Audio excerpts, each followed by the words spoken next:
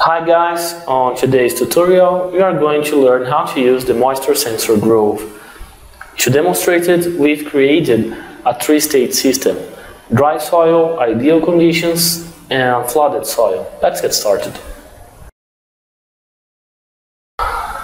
To get more information, visit our social web at garagelab.com. To buy one of our products, go to garagelabstore.com/store, and don't forget to subscribe at our YouTube channel.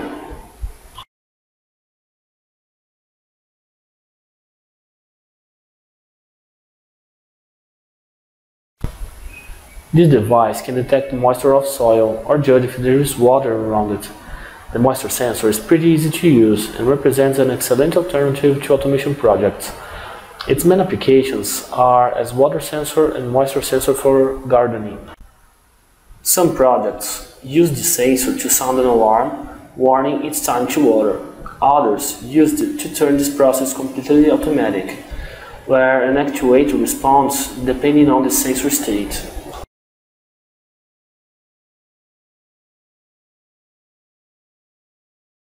This sensor works with the electrical resistivity of the soil that it is attached in, and varies depending on the soil moisture conditions. The voltage range is from 3.3 to 5 volts. The current range is from 0 to 35 milliamps.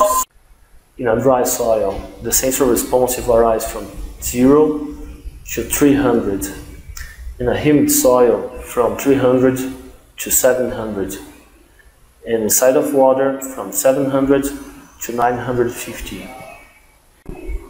As you can see, the cable has 4 wires. We will use 3 on this project. The black one, there is the ground. The red one, there is the power. And the yellow one, there is the signal that will provide information to Arduino.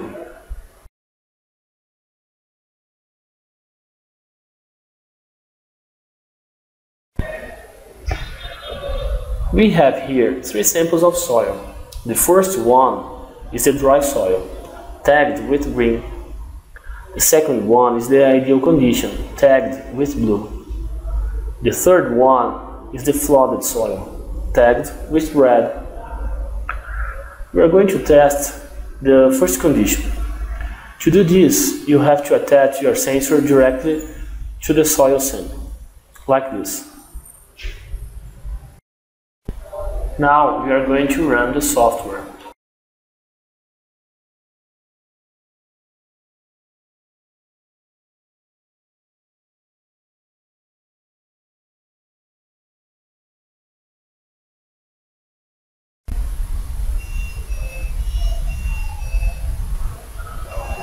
Notice that the green LED turned on and a melody started to play.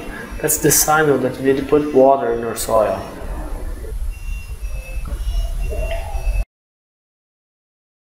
Look at the sensor values on your screen. They are really low, mostly zeros. If you take off the sensor from the soil sample, the condition will be the same, because the value of the sensor will be 0.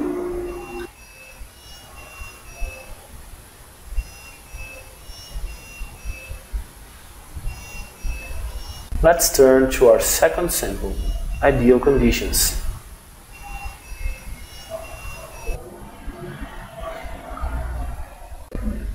Notice that the blue LED turned on and the melody stopped.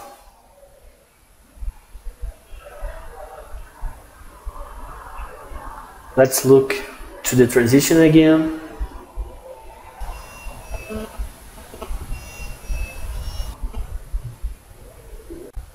Please note the sensor values on your screen.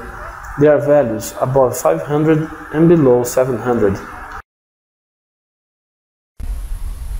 Now let's test our last condition, flooded soil.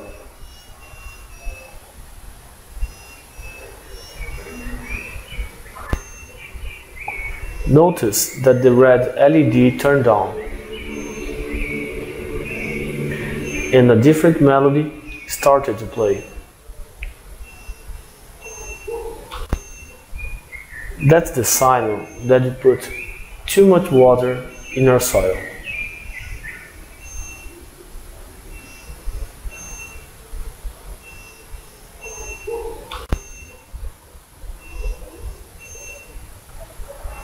Take a look at the values on your screen. They are values above 700. Now we are going to do a last test, going from one condition to the other by adding water. We have here dry soil, and gradually we put water.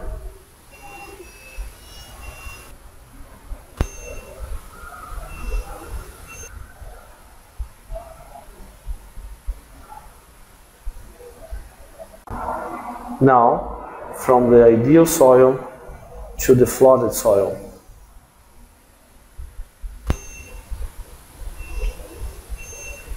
This is just an example of this tool. You can use it in a way suitable for your project. To get more information, visit our social web. Let's look at our sketch. A pretty simple one. Firstly, we declared our variables, all of them integer. The first one is really important. It's called sensor pin. It's responsible for receive the analog sign from the sensor.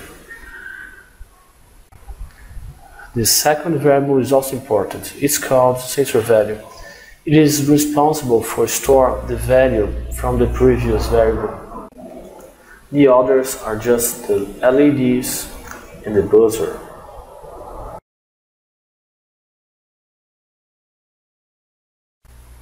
Let's turn briefly to our loop. Our loop begins with the command serial.print. Inside of quotes we put the word sensor and equal sign. Each of these, it's when you open your serial monitor, you can see the word sensor and an equal sign before the actual value, making it easier to understand and more organized. Now we read and store the value from the sensor. To read, we use the command analog read. Sensor pin is that variable we've created addressed to the analog in, and sensor value is the variable which will store this value.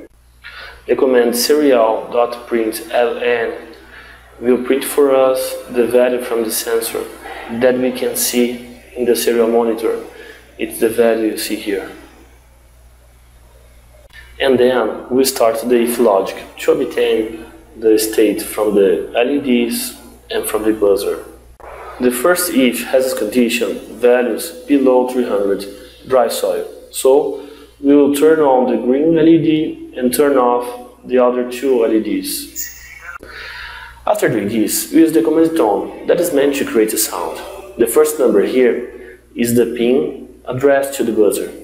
The second number is the frequency played, and the third number is the duration of the sound. Notice that we repeated this command with different frequencies in order to create a melody. The other if logics are pretty similar. We change the range of the conditions. This one starts from values above 300 and below 700. Ideal conditions. So we turn on the blue LED and turn off the other two LEDs. Notice that in this scenario we don't have a buzzer playing. Finally, the last condition, values above 700. That is flooded soil. So we turn on the red LED and turn off the other two LEDs. Notice we have again a melody playing, but it's a different one because we have chosen different frequencies. So guys, that's it. Pretty simple, isn't it? I hope you enjoyed. Don't forget to subscribe to our channel and visit our social web. See you!